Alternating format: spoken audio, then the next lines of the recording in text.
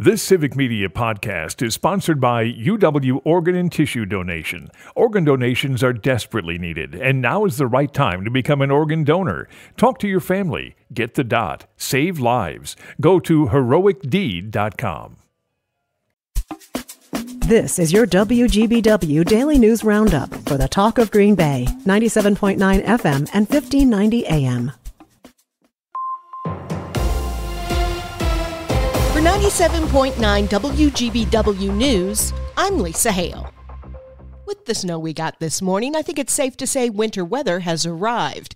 Are you ready for it? Here's meteorologist Brittany Merlot. This week in Wisconsin is Winter Weather Awareness Week, and it's a good time to make sure you know where all of your gear is. It's also a good time to check on friends and neighbors. Elderly who may not always remember or have adequate resources to be able to dress warmly and to ensure that furnaces are working, remind the kids to dress warmly when outside. That might not be the first thing on their mind. That's Matt Friedline at the National Weather Service. When it's cold, remember it's best to wear several layers of loose-fitting, lightweight clothing instead of one single heavy layer, because the last thing that you want is to sweat and trigger hypothermia. That sneaks up quickly and you're usually unaware of it happening. So familiarize yourself now with the signs and symptoms of it. I'm meteorologist Brittany Merlot. The Wisconsin Department of Transportation is reminding drivers to move over and slow down when approaching an active roadside emergency. There have been 60 emergency responders hit and injured by vehicles while working on the side of the road in Wisconsin over the last 5 years.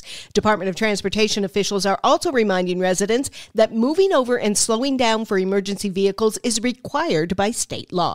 Governor Tony Evers has proclaimed this week as Crash Responder Safety Week.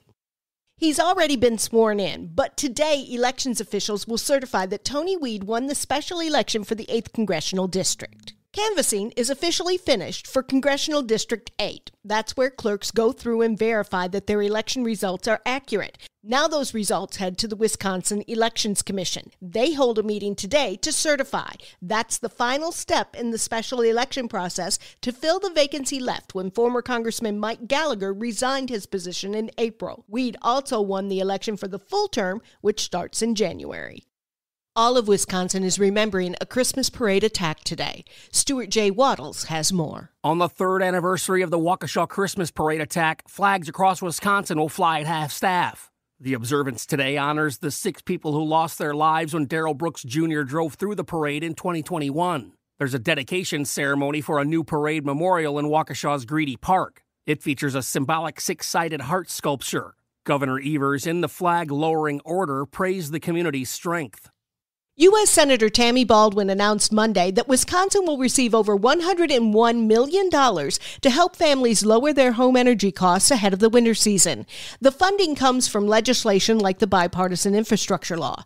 The Low-Income Home Energy Assistance Program helps households with their home energy bills by providing payment and energy crisis assistance to pay for gas, electric, and other methods customers use to heat their homes. Funding can also be used to weatherize homes to make them more energy efficient.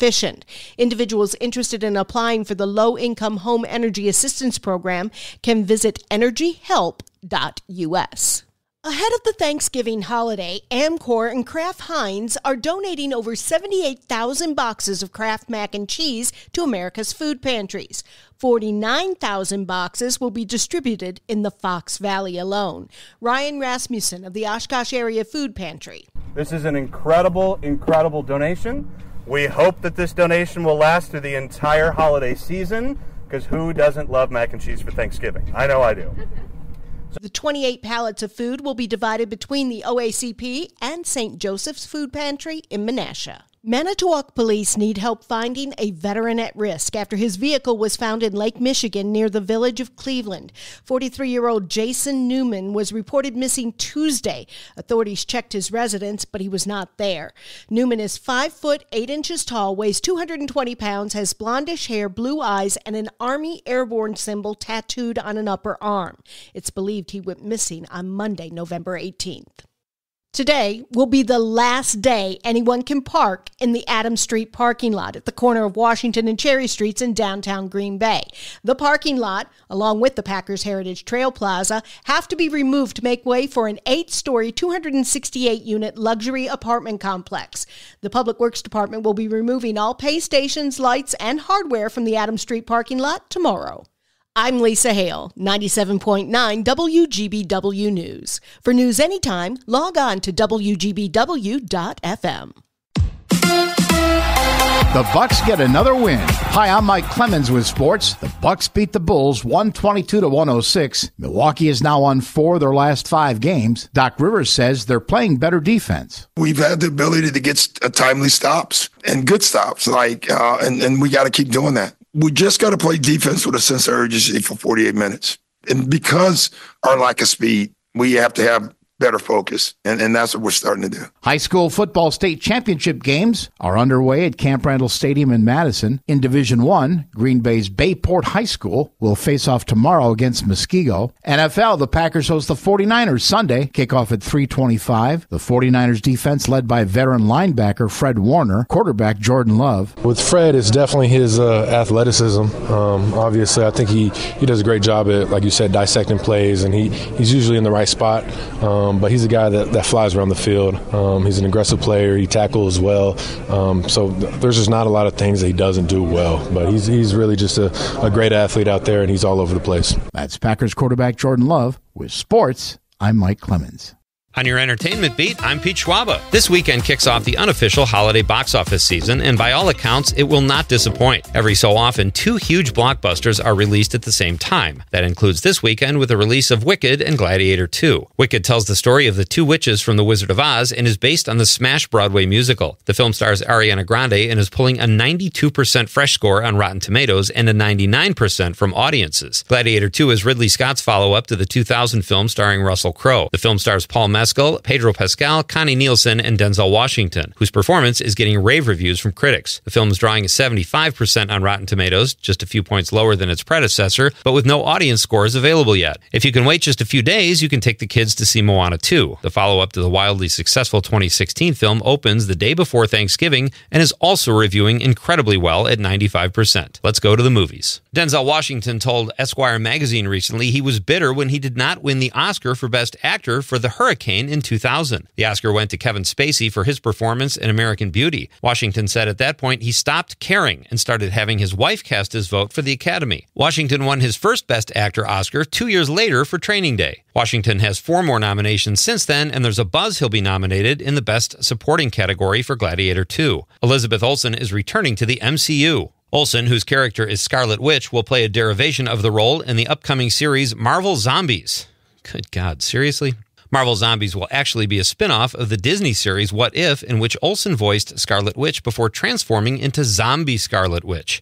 If you're looking for an excuse not to watch, you've got time. Marvel Zombies drops in October 2025. Variety reports Anne Hathaway has signed on to the new thriller Verity. The film is based on the Colleen Hoover novel of the same name. Hoover's book It Ends With Us was also adapted for the big screen. Hathaway plays an author injured in a car accident, preventing her from finishing her novel. A ghostwriter is hired and uncovers family secrets. In breaking Radiant skin news, Salma Hayek has the secret to ageless skin. You might think it was just because she has gobs of money, but no. Yahoo Entertainment reports that the 58-year-old actress swears by a new product that contains bark from a Mexican tree that regenerates the skin. Even better, thanks to Hayek, you don't have to find the tree and scrape the bark off yourself. Hayek found a way to put the tree bark in cream form, and she's selling it for just $10. That's a deal. For more showbiz fun, tune in to Nightlight with me, Pete Schwaba, weeknights from 6 to 8 p.m. on the Civic Media Radio Network. A little snow right away this morning, then windy with rain today. Our high 41 this afternoon with wind out of the north gusting to between 40 and 50. Tonight, breezy, 38 tomorrow. Not as windy, still cloudy